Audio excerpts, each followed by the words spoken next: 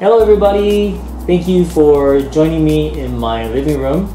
Today Satoshi is not here. He is visiting his parents. So I thought this would be a great opportunity to talk to you guys one-on-one again.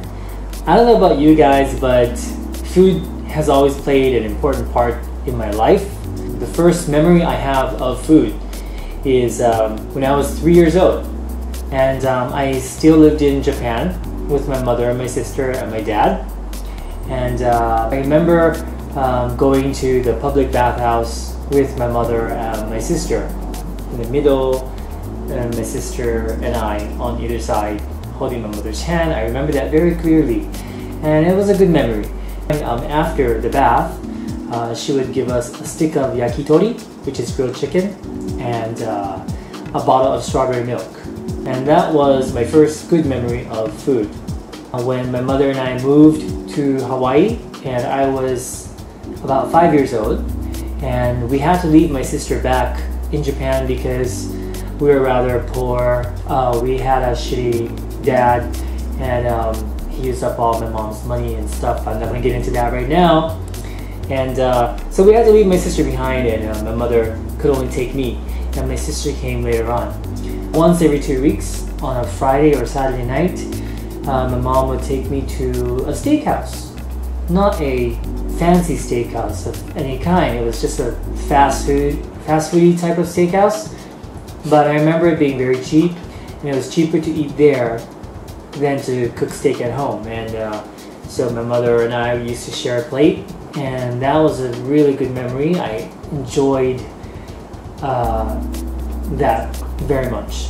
So those two memories were good memories in my early days, very early days. And then after that, I remember not so good memories of food. I started to use food as comfort. I used to use food as an escape, I think, and so I started to overeat, and I got really addicted to food. And the more I ate, the more depressed I got, and the more fatter I got, and I got to the point where I was 250 pounds. Yeah, 250 pounds. That was my heaviest weight, and I was a teenager. And yeah, I just kept getting fatter, and I couldn't stop eating. Looking back at it now, it was probably one of the worst times in my life. I have to say it was the worst time in my life because yeah, it was really bad. It was really bad. I didn't like living. I had so much anger, and it was just bad. So any of you guys going through that, I can relate to you guys. It does get better. Although I did not enjoy my childhood or my teenage years, that was also a time when I was first exposed to cuisines of the world. Because I live in Hawaii, it's there's so many ethnicities. I can't say it. There are so many people from different places, and they all live there. And seriously, I'm forgetting my English. The longer I live here, the less I can speak coherently. I remember I had a Vietnamese neighbor, and I used to go over there, and that's when I had my first taste of nuoc mam, or fish sauce.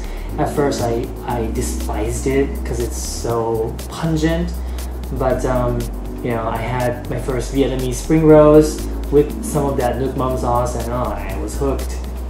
And then I had a Korean friend. He was one of my best friends. That's where my love for Korean food comes from, and spicy food for that matter. And I also had a couple of Chinese friends, which is why I love Chinese food.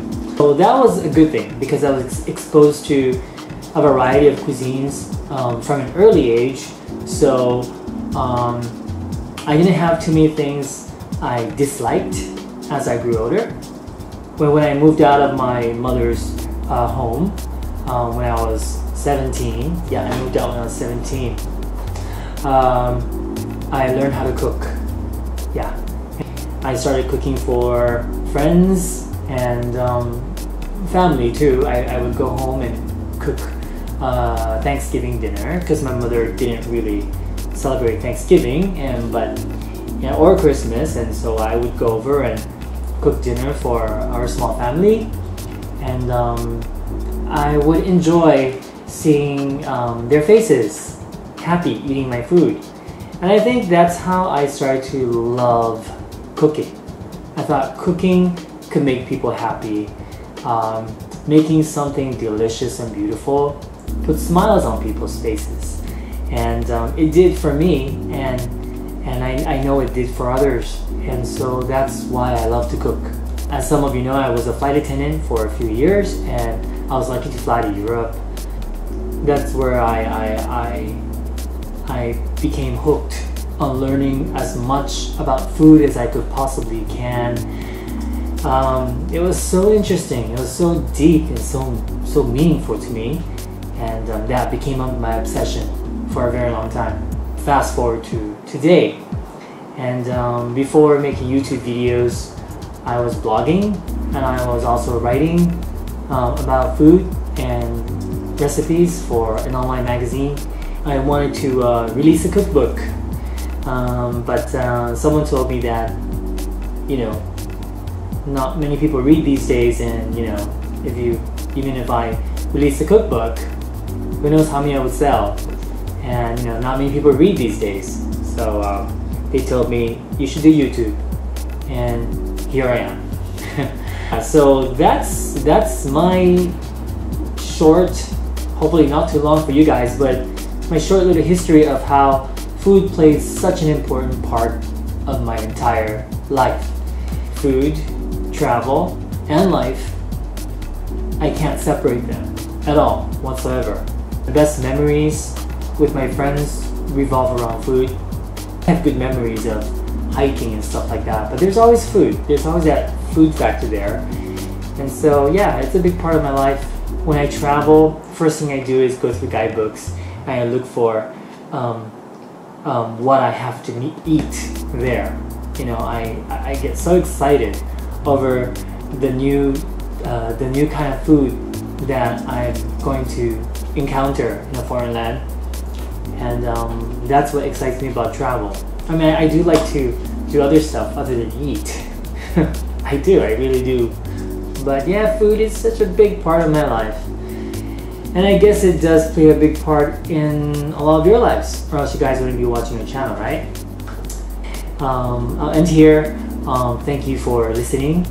I hope you enjoyed that. I never know how much you guys enjoy these types of videos. If you want to know more about me, let me know. If you want to know about Satoshi, let him know.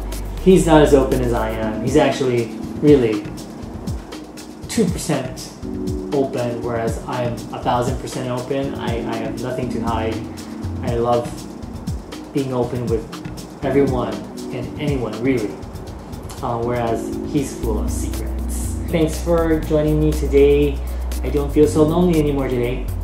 And I love you guys, and hope you guys keep watching my videos. Until next time, take care. Have a good evening, guys. Bye.